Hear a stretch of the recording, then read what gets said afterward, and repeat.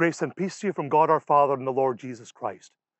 Have you ever wondered to yourself, why is it these days that our religious faith life seems so much like a contact sport instead of a deep spiritual engagement?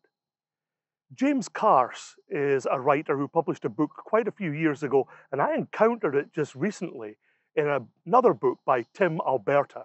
And he offers this sort of mind game, this thought experiment. Let me see what you think of it. He talks about the finite and infinite games. A finite game, well, like baseball, has set boundaries. Only the players can be involved. And set rules to guide the game.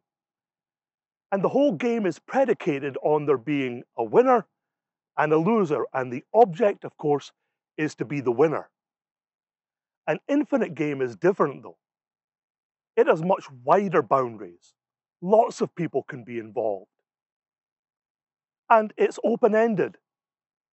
Doesn't end after a set time or a set number of innings. It keeps going on and on. And the object of the exercise isn't to produce winners and losers, but that the people who are in the game can grow and develop and deepen.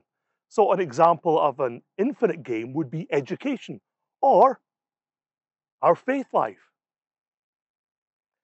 And he goes a little deeper than that and says it's a difference between theatrical and dramatic. The participants in the theatrical, well, they're forced to be there. You're the actor, you're on the stage, go do it. But if you participate voluntarily, it's not theatrical, it's dramatic. You're there of your own free will, and you're part of a great drama of life rather than a stage play.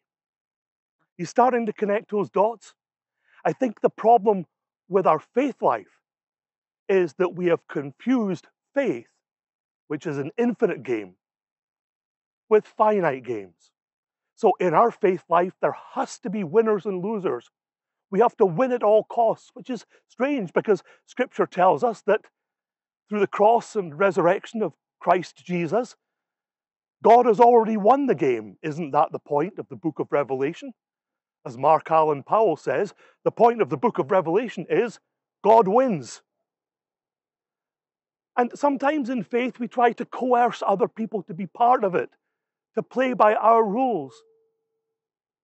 Well, that just makes them actors instead of participants in a great drama.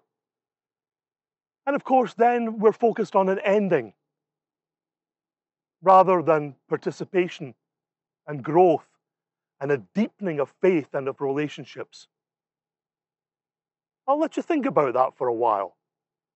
But in the meantime, I invite you to be part of this incredible drama in the infinite game of faith. May God be with you till we meet again.